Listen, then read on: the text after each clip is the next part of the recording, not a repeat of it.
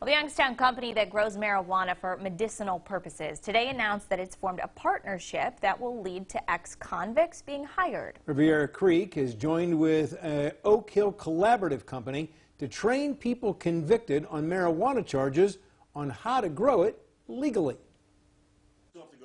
The three people involved in getting ex-convicts working at Youngstown's marijuana growing facility met today at Riviera Creek to explain why they think it's a good idea.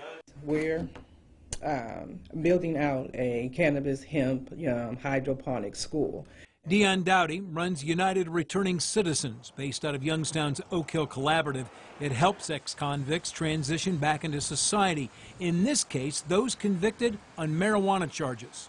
And so we're going to help them go through the school, and then we're going to give them business development. And then after that, we did a partnership with Riviera where they're going to come here for mentorship, for internship.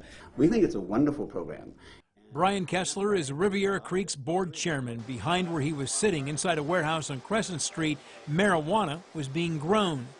Kessler says his best employees have come with training, and that's what the ex-convicts will get. You're really encouraging people that maybe don't have great paths after they come out of prison to give them something that they're actually skilled at, but now teaching them how to do it safely, how to do it properly, how to do it legally. United Returning Citizens is running the program with a $200,000 grant from the Hawthorne Social Justice Fund. 10 ex-convicts will go through the 18-month program. 2 have already started.